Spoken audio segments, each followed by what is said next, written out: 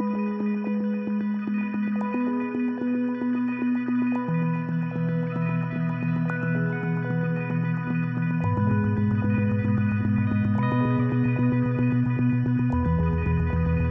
think the ultimate goal for children is the same all around the world. And I've always talked about this from the beginning of the foundation, that our children who we serve, whether they're rich or poor, they all deserve to look beautiful, to be individuals, to feel clean and healthy, to feel smart, competent, and to be able to go off alone, on their own, get a job, and create their own families finally. And that's what I would wish for any child. So for an orphan particularly, it's pretty special to think that maybe they started off terribly poor and lost their parents, lost their family, had to live in an institution, but they have the hope to go out in the world and not again recreate the same system. And what we've really done is we're on the road to systemic change.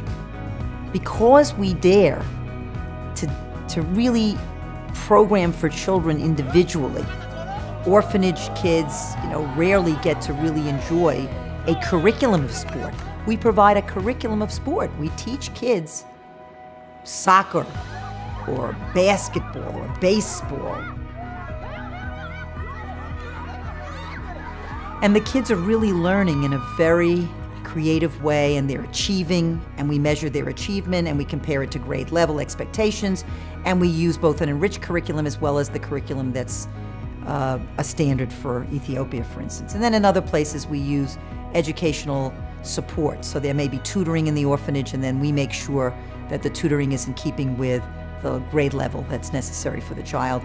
So it's about scaling to reach more children, replicating best practice, having others to mentor and train so that they can go on to create the same models, and really set policy, standards.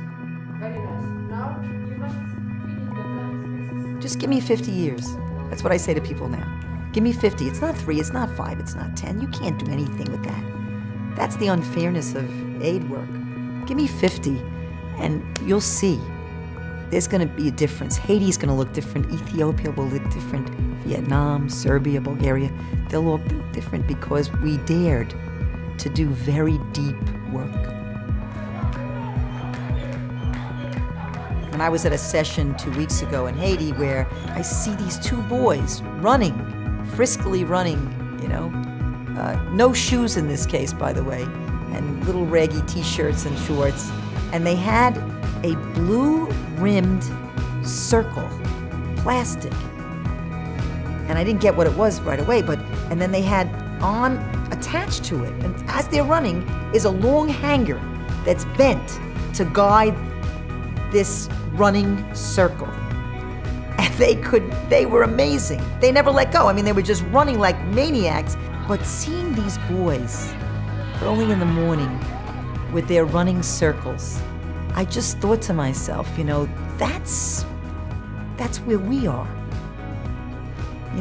It's that circle, and we're on the circle, and we're integrated into that circle of the child's life, the life of the community as a circle, from beginning to end. We're there to stay, we're there to start, we're there to finish. And I was on the road walking back, and I said, oh my God, it's like Ellie said. It's not where you start, it's where you finish. But then you start, and then you finish. And it was the running circle. And so then I had this whole vision. I want these running circles. I want millions of children all over this planet down roads with running circles, playfully feeling happy and free.